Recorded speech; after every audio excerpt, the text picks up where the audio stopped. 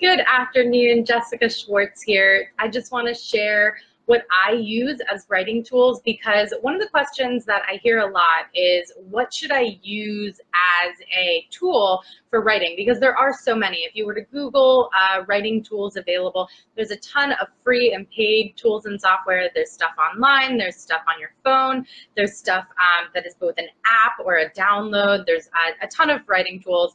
And I just wanted to share a little bit about what I use as writing tools. I have two main ones, and then a third, which is more of an organization tool, and then a fourth that I want to throw out there that I do use throughout my writing and especially throughout editing.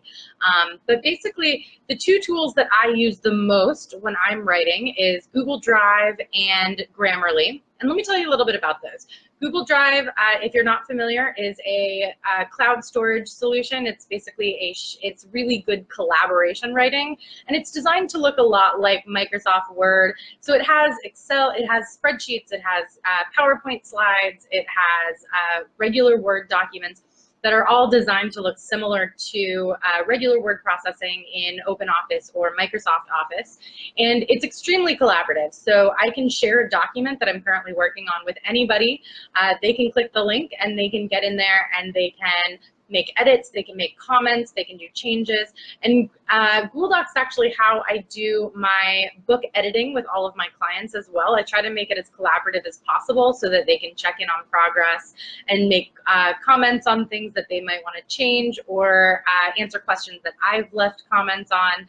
So I think Google Drive is just a really good way. I think you get 15 gigabytes of free storage just because you have a Gmail account. So for me, that is a really good tool and I really like it.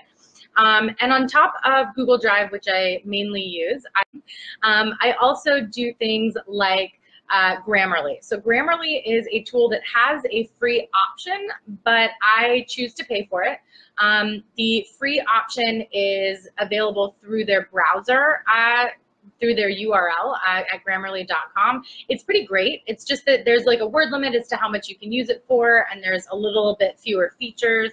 And so I actually have an annual subscription to Grammarly, and it's wonderful. Grammarly is a really good tool for copy editing, and you can actually make choices and choose what type of work you are writing so that it gives you different types of grammar and typo and punctuation and syntax options. So I just happen to really like Grammarly. There are a lot of editing softwares out there, like Hemingway is just one that's off the top of my head, but I really like Grammarly and I've had a good experience with it.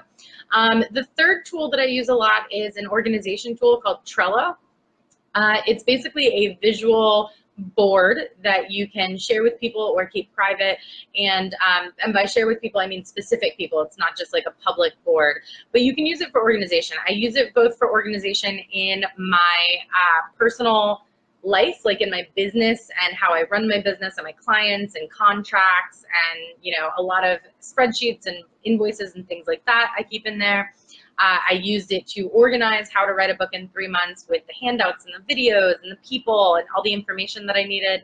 And then I also use Trello for writing. So I keep a copy of my manuscript in there, a copy of the formatted manuscripts. I keep a copy of the book cover designs that I get from the designer, just so I have everything all in one place. That's really easily accessible and easy to see, and I really like it. So those are the three things that I use for the most part for when I start from A to Z of writing a book. I write it in Google Drive, I have it edited in Google Drive, I use Trello for keeping everything organized, and I use Grammarly for editing, which is just an additional assist because self-editing can be very difficult.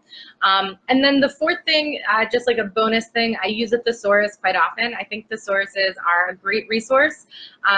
A lot of people, when they're writing, they don't realize that they use certain words a lot. And when I'm editing or when I'm editing my own work, whether it's mine or someone else's, I'll often notice that there's a lot of words like very or certain descriptors like great or fantastic that people just tend to use a lot of. So what I do is I will often go and pull up a thesaurus and find other words that may be a better fit to give it more of a dynamic feel and to just have more word choice options. I have a pretty large vocabulary, and part of that is because I really enjoy looking at synonyms in a thesaurus and finding other words which mean similar things so that I can continue to expand in my vocabulary for both writing and talking. So that's it for my tools for what I specifically use. I'd love to hear about what you guys use and what you find most useful for your writing process. And there is a lot more about this in the course, not just the tools that I use, but I also go into a lot of detail about other tools that other people have used and why they work and why they may be wanting to do it. I provide lists of tools that they can use. And I'm going to link in the description below, I am going to link a free article that you can read about the book writing process. And if you have any questions, definitely reach out to me. Thanks.